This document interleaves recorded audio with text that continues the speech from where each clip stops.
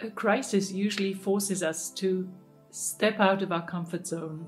So I would like to invite you today to explore what your current crisis, our current crisis at the moment, is asking you to look at, to perhaps develop in your life.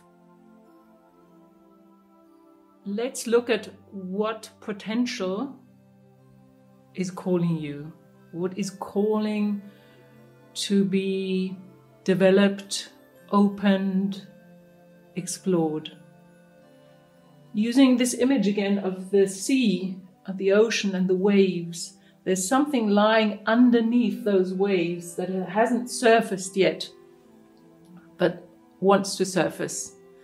And if we look at a crisis as life's way of calling us, our life calling us, we can actually welcome a crisis in the future and not just fight it or be fearful and anxious about it.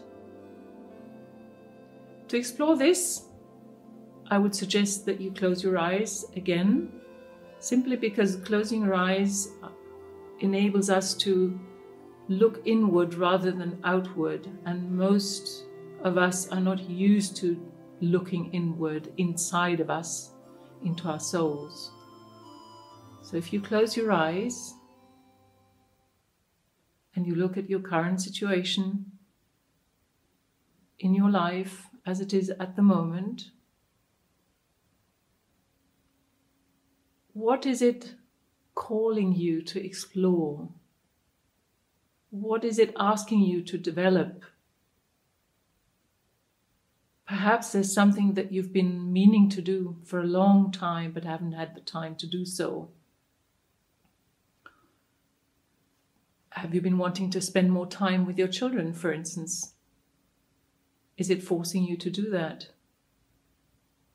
Or do you now have time on your hands and you could use it to get that CV more perfect so that you can actually apply for that dream job that you've been wanting to get for a while?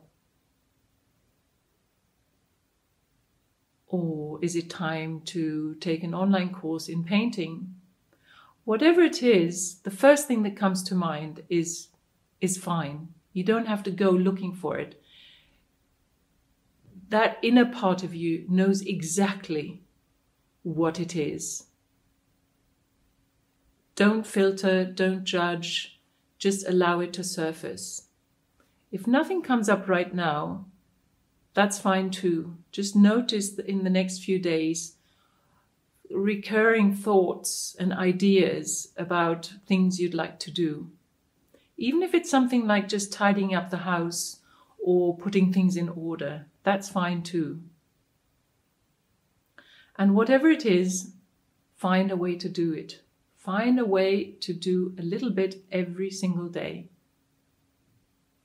And as you do that, this project, this little project or bigger project, whatever it is, will carry you like a wave, like a big wave forward into that unknown, unexplored territory. And you will come out at the other end stronger and empowered rather than weakened, because this has enabled you to do this project.